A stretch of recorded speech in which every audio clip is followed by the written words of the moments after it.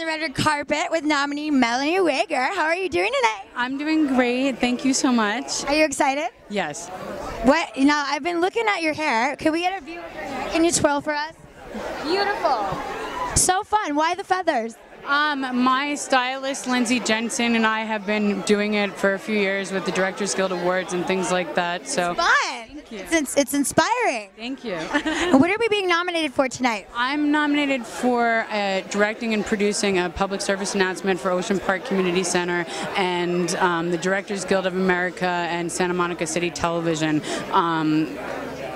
Produced the project, and I got to be a part of directing and producing it as well. What inspires you, or who inspires you?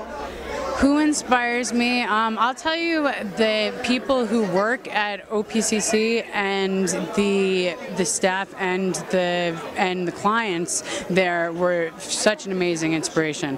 Absolutely phenomenal to see the transformation in their lives and to get to put that on screen, and I think that's part of why we're here tonight. I believe so. I wish you the best of luck. If you weren't in this industry, what else would you be doing? I can't really see myself doing anything else. I mean, I've been involved with this industry since probably I was 13 years old. But if I had to choose something, maybe a lawyer. Okay, I heard that. Do you have any secret hobbies?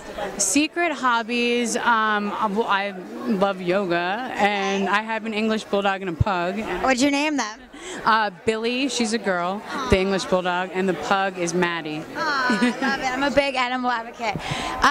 Would you like to do any shout-outs tonight? I'd like to shout out to Evan Zipanopoulos, my director of photography, and my best friend and biggest inspiration, Steve Selady.